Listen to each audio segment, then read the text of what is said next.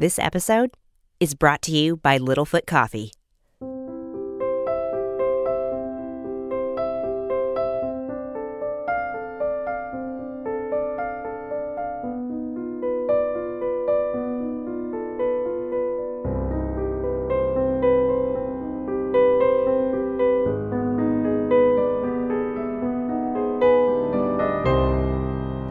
Welcome to Elaine's Cooking Podcast for the Soul, a cooking podcast that aims to show how even you can create filling meals that will sustain your corporeal form on just a few government rations and a hot plate. I'm your host, Elaine Martínez. Now, I don't want to call this a post-apocalyptic cooking podcast because it has been made very clear to all of us that we are not to subscribe to the concept of the quote-unquote biblical apocalypse. But resources are becoming rather scarce, and there are certain places that are no longer very safe to be. Outside, for example. I wanted to produce this show in hopes that it would inspire you to prepare even more sufficient and affordable meals at home while embracing a newer, largely unanticipated future. As many of you know, cooking shows are generally produced with a visual element, but since the networks only broadcast highly censored versions of Monk reruns, I thought I'd try out the trusty form of live stream podcasting. Thank you for tuning in. Please join me in welcoming my guest and co-host of today's episode. We used to go to the same gym, Miss Maddie Chandler. Hello. Hello, Maddie. It's always important to greet an acquaintance warmly because at this point we can both see that the other is still alive, which is, something. I'm very pleased that parking was so easy to find here. Yes, this dentist office closes at 8 p.m., so it makes taping here very easy. It is also a very unsuspicious place to park a vehicle, as almost everyone has a reason to be at the dentist. 8 p.m. seems quite late for a dentist's office to be open. To be clear, it closes at 8 p.m. Appointments are rarely taken after 7 p.m., but if someone works a lot and needs a simple filling on their lower 19 at, say, 7:15, I suppose an exception can be made. You seem to know a lot about this. Yes, I am also currently a dentist at this office. It is the one industry that seems to be booming recently, what with certain side effects of radiation sickness. All that on top of the more mundane but still important preventative dental care procedures such as cleanings, fillings, etc. But let's leave the off-mic where it belongs and focus on the food preparation element of this show. Of course, it's why I'm here. Tell me, Maddie, what would you like to cook for us today? Well, I'd like to cook a pistachio-crusted salmon with a savory mushroom bread pudding and handmade raspberry gelato for dessert. Oh, my. But as you know, bread is now illegal, and I cannot afford almost any of the ingredients for that dish anyway. So, I'd like to share my rice and beans recipe. Excellent. Maddie has brought a 1-pound bag of long-grain brown rice stamped with the insignia of the state and a 2-pound bag of dry red kidney beans also stamped with the insignia of the state. Got a passion for rations, what can I say? Maddie, I love what you did there with the rhyming of the word passion with the word rations. I'm going to have to use that if you'll give me permission. Of course, please do. And Elaine, I see you've brought your very lightweight cooking gear and a hot plate to demonstrate this meal prep. Thank you for noticing. It is a very cheaply made 1-quart pot I picked up for $2 at the Goodwill several years ago. This hot plate I got from my grandmother after her passing recently. It is actually part of what inspired me to create this show. Oh. Yes, she turned on the gas, forgot about it, and when she went to light her cigarette, a small explosion occurred that set her wig on fire, burning her scalp very badly. She died a week later due to an unrelated case of pneumonia. That is all so uncommonly horrible. Yes, and she was also an uncommonly wonderful person, so it was painful for us as well. Just goes to show that death will greet us all. Before that inevitable end, though, why don't you tell us a little about your ingredients, Maddie? Well, if given the option, I recommend always choosing dry beans because they go much, much further. And are also easier to transport if you're on the run to fun food-centric social event such as this. Anyway, all you have to do is put a half cup of kidney beans into a bowl, cover with 2 cups of water, and wait 8 to 12 hours. I've actually brought some pre-soaked beans. Should I use those? I don't know. What do you think, folks? The audience seems to be on board. Great. So what I've done is rinsed and drained the beans. You'll notice many of these beans have broken along the seams, kind of showing a whitish inside. I don't know what that is. I've tried using less water in the soaking period, more water, different bowls. I guess that's just what happens. They don't look fully intact, but they will still work. I've placed them in the pot and covered them with, again, 2 cups of water. Oh, wow. This very small pot is very, very full. Indeed. So when we set it to boil, we'll probably want to stand right over it and kind of will it not to overflow. Stirring kind of helps, but I've found fiddling with the gas is the best way to keep it alternately at a very high and very low boil for a while, and then I'll bring it down to a steady simmer once water has evaporated. If you say so. And once it's at a simmer, then it's just another 1.5 to 2 hours until they are very tender and ready to eat. Wonderful. We're going to have a break for our sponsors, and when we get back, we'll get started on the second element of this dish, brown rice. We encourage you to do nothing or other government-approved activities. Stay very, very still. We will return in 1 minute. This episode is sponsored by Littlefoot Coffee. Littlefoot Coffee roasts responsibly sourced beans from all over the world and even curates blends based on the season's offerings. Right now, they have one called Winter's Monster that features Latin American coffees. Listen, coffee has never been more important, and right now, there has never been a better deal in getting coffees delivered straight to your door, your bunker, or even your dental office. You can sign up for a weekly or monthly subscription that will make sure you never have to face the day without a cup of coffee. What would even be the point? Just thinking about it, whew. Anyway, beyond the fact that getting a subscription means that Littlefoot will cover shipping, these guys are also offering a 20% discount for the first month when you use promo code SOUL. You can use promo code SOUL to get yourself or a loved one a Littlefoot Holiday Trio gift box, which has 3 4-ounce precious little bags of coffee, including the Winter's Monster blend. Go find Littlefoot on Instagram and online and browse their selection. And don't forget, use promo code SOUL, S-O-U-L, at checkout. Welcome back, and thank you for pouring your continued existence into consuming Elaine's Cooking Podcast for the Soul. I know that there are literally millions of other things you could focus on, and frankly, I do not understand why you are here, why any of us are here.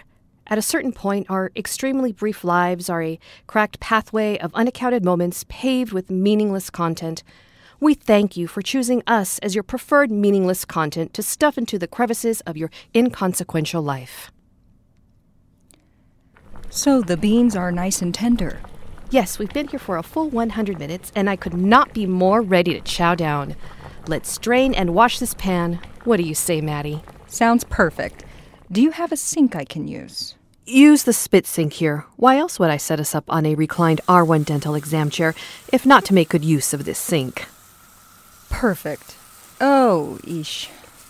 Now, that is a unique technique I'm observing. Care to describe it for the listener? Well, I don't have a colander, so I'll normally just use a fork and kind of hold back the material in the pan, and try not to scald myself as I let the water sift out. One less dish to clean, right? Very savvy. I'll just pick up those beans that dropped in the spit sink here to sample. They're quite moist. I'm glad to hear it. We've all endured a lot these past few months. Nuclear holocaust, fear and famine, the rise of android patrolmen, and the death of many of my favorite celebrities and family members. But one thing I cannot bear is tough, undercooked beans. Well, you're certainly setting the standard for this cooking podcast quite high, and I love it. So the red beans are now in a bowl, and the pot itself we're just gonna rinse out real quick so we can get started on the rice. I'm not gonna worry about that residue. Call it a little bonus protein. Ready to start in on the brown rice, Maddie? Certainly. Very similar to the kidney beans, I am using a half a cup of brown rice. One thing I've noticed about cooking this particular rice is that although the back of the bag says that there is a simple 1-to-2 ratio of rice to water, it actually takes a lot more water than that to make this rice not burn and or remain hard to the tooth. The backs of cans and bags are often just guideline towards getting a passable product. Always feel free to deviate or explore. After all, every meal could be your last. Very true. So, I'm adding half a cup of rice and 1 1/3 cup of water to this pot. Good for you, Maddie. And then I set this to a medium heat, and we just wait about 20 to 30 minutes. Well, I'd love to pause for a break from our sponsors, but it appears that we're all tapped out on those for now. If you'd like to sponsor the show, please email me at Elaine Martínez, DDS, at ladentalcare.org. That's ELAINE, like Elaine, MARTINEZDDS, the @ symbol, and then LADENTALCARE,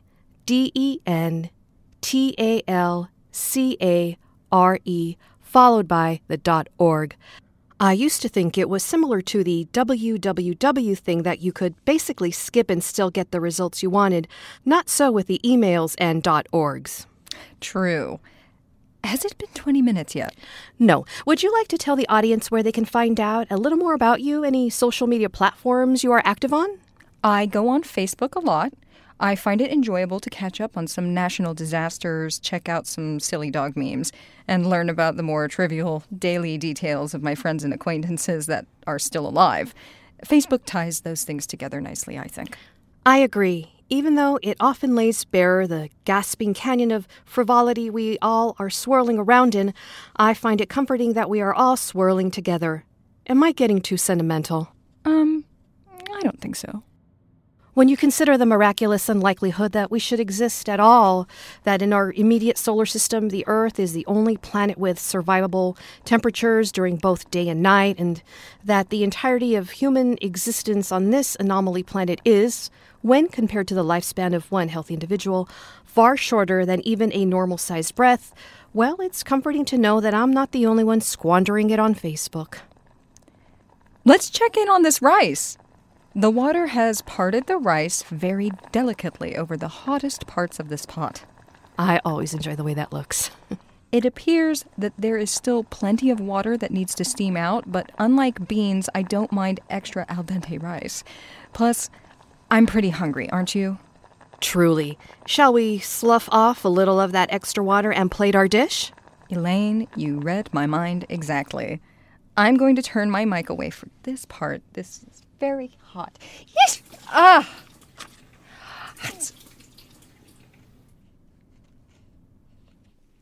Oof. Okay. I think we're ready to plate. I've brought 2 big mugs from home. Mine has a big letter A with some pink flowers painted on it, looks like. And this one has like a little elephant kind of built out of the mug itself, and the handle is... Oh, I wish the listener could see this. The handle itself is the trunk of the elephant. I was hoping you'd enjoy that. Now, normally I'll have a bowl as well as an empty plastic sour cream container set out, dividing half for now and half for lunch tomorrow, but I'm happy to share this dish with you, Elaine. I really appreciate that. As I'm sure you know, I am under crushing federally owned debt accrued in pursuit of my DDS, which means I have to mail a fraction of my rations to my senator. And ever since the Postal Service went, if you'll forgive the pun, postal... Say no more. This is why community is so important and why another coup is inevitable. So on top of that rice, oops, you got a little extra water from that pot there. That's fine. Hydration is both important and mildly filling. Well, just add these beans that have been cooling off on the counter. Well, the hot rice kind of warms them up, I'll bet. Exactly. Now we just stir this dish up and dig in. Wow. The textures going on here are quite nice. We knew that the rice would be a touch undercooked, but I don't even mind. Right. Cooking, not unlike life, is mostly about setting your expectations appropriately. The kidney beans are very soft and delicious. I think if I added a bit of salt, it would be a very satisfying dish. As it is, what we've created here is approximately 20% of our daily caloric content. Just enough to not go to bed hungry. Simple and sufficient. What more could you need? Well, allow me to thank you for your time and efforts here today, Maddie. It was my pleasure, and literally what I would have done at home anyway. This is the part of the show where we must part ways, potentially forever. Oh, well, thank you for... Yes, the moment you leave my line of sight is the moment I stop being certain that you are alive and, from what I can tell, not crying. I would like to give you a hug so as that I may feel that nothing has been left unresolved and that if you do die when I'm not looking, I can remember that we left on such terms that you were willing to press your body against mine for a moment. Do you consent to a hug? Sure.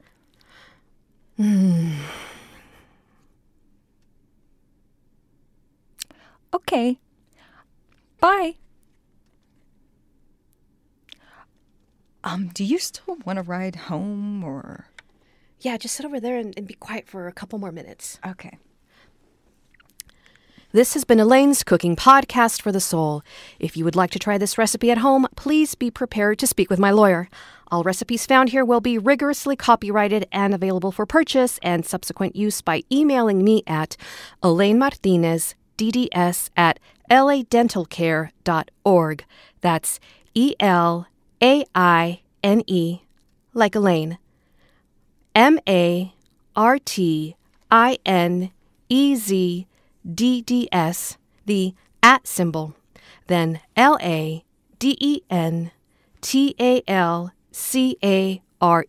followed by .org.